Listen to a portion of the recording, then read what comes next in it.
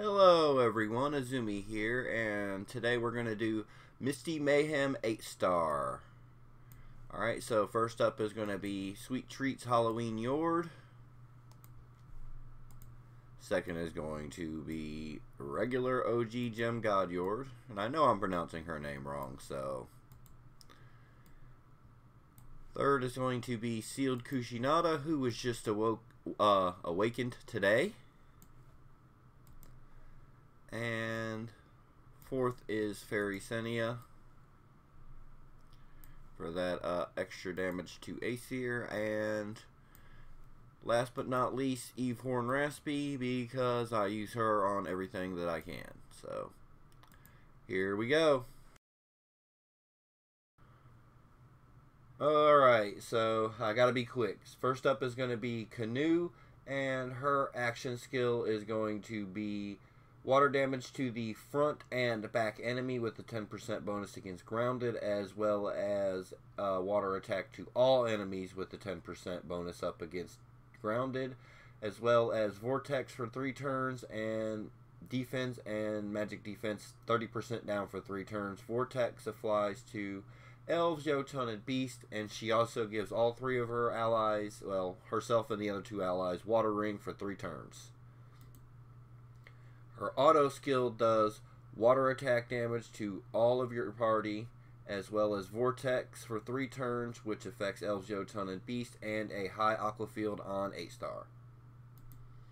Next up is Nagisa, and her action skill does to herself and the 2 allies with the lowest HP is Faint for 3 turns and Quick for 3 turns, as well as hitting the enemy with the highest magic attack with water magic attack damage and a 10% bonus up against Therians, and Frostburn for 3 turns against elves, Jotuns, and beast.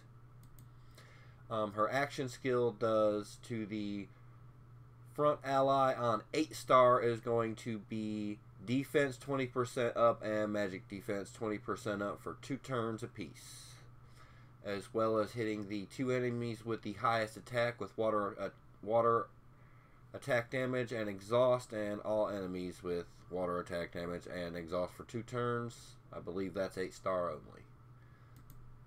Alright, next up is going to be Kudoka, and her action skill hits the enemy with the lowest water resistance with water attack damage and skill gauge 30% down, as well as all 3 of her allies are going to get skill gauge 20% up.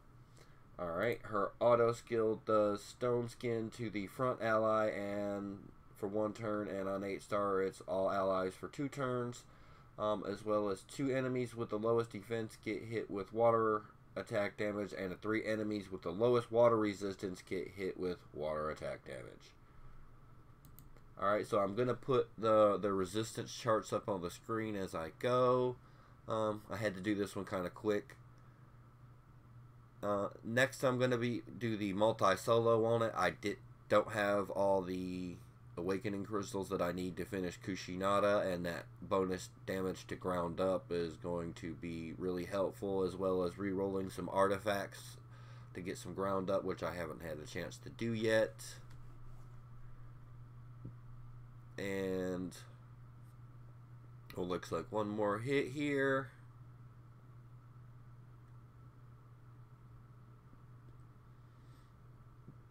And see who did the most damage. I bet Kushinada.